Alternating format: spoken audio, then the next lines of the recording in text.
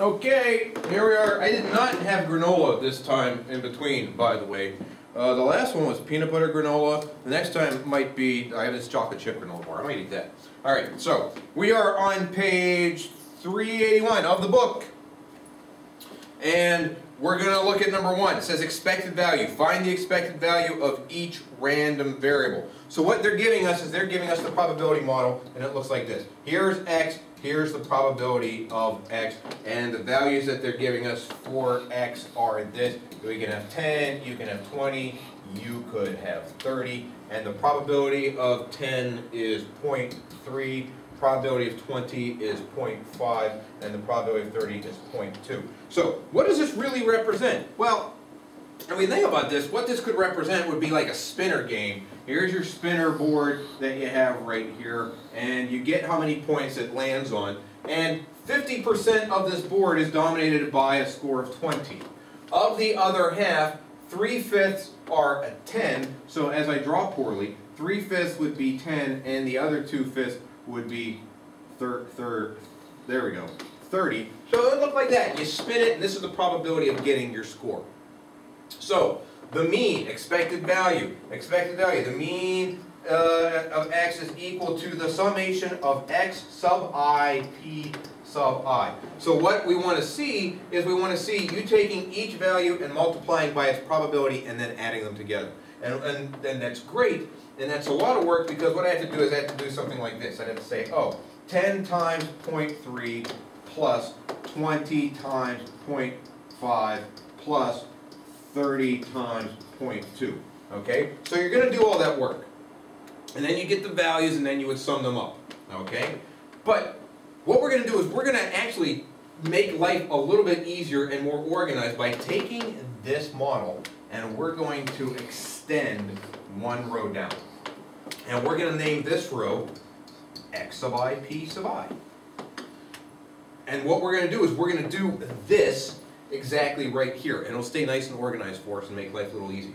Alright? So, each value of x times its associated probability, x sub I times p sub I, 10 times 0.3 is going to be 3. 20 times 0.5 is going to be 10.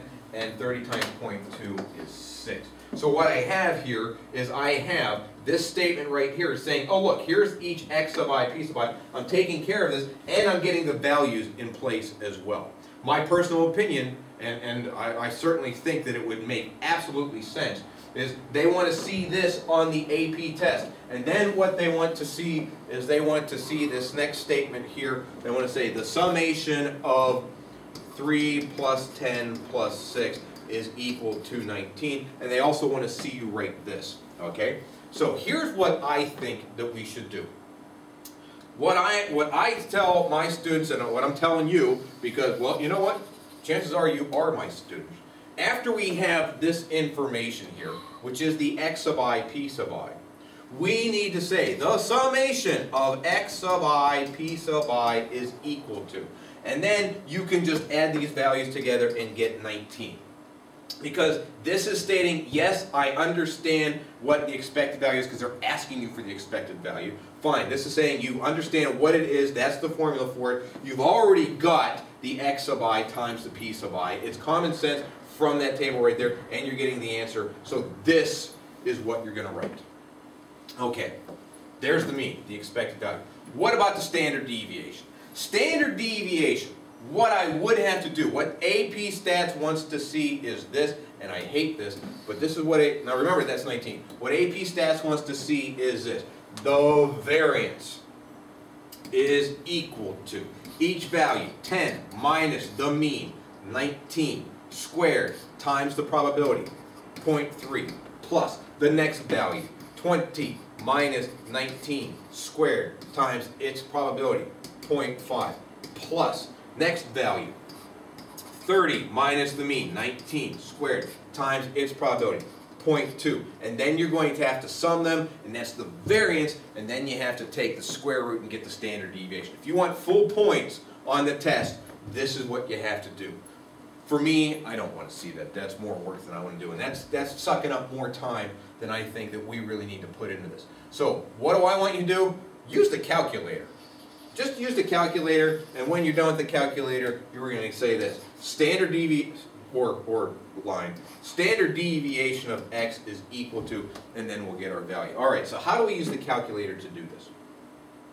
What we're going to do, if I had a list of data and I wanted to find the mean and the standard deviation, I would put the mean, I would put the data in list 1, and then I would do one variable stats. But what I actually have here is I have two lists of information. I've got x and I've got the probability of x. So what I'm going to do is I'm going to put these values, I'm going to put the x values in list 1. And that would be 10 and 20 and 30. In list 2, because I have a second list of information. Let's see if this is going to enter, because this is working slow. In list 2, I'm going to put the associated probabilities. 10 is 0.3, 20 is 0.5, and 30 is 0.2. And I apologize for the fact that this is kind of blurry. Let's see if I can maybe tighten that up a little bit with some focus here. And I got, my projector died, and I had to get a projector. That's why everything seems off here a little bit. So we've got a different projector. Okay, so again, to find the mean and standard deviation, I'm going to do one variable stat. So I go to our favorite button in the whole world, which is stat. I go over to calculate one variable stats. Lovely. One variable stats. And then what I see here, let's get rid of all that crap up there. Let's do it again. Stat, calculate, one variable stats, but I've got two sets of data. So I have to tell it L1, and then where the second list is, L2. I think the default is just L1, so you have to do this. L1, comma, L2. And then I'm going to hit enter.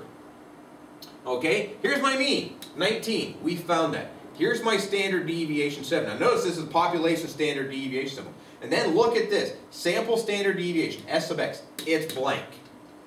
This is a good sign, because here's what happens. When I put the decimal values, and by decimals I mean values less than 1, when I put the decimal values into L2, the calculator is programmed to recognize this and say, oh, this is a probability distribution. And if you have a probability distribution, that means that you have the population. And if you have the population, there is no sample standard deviation.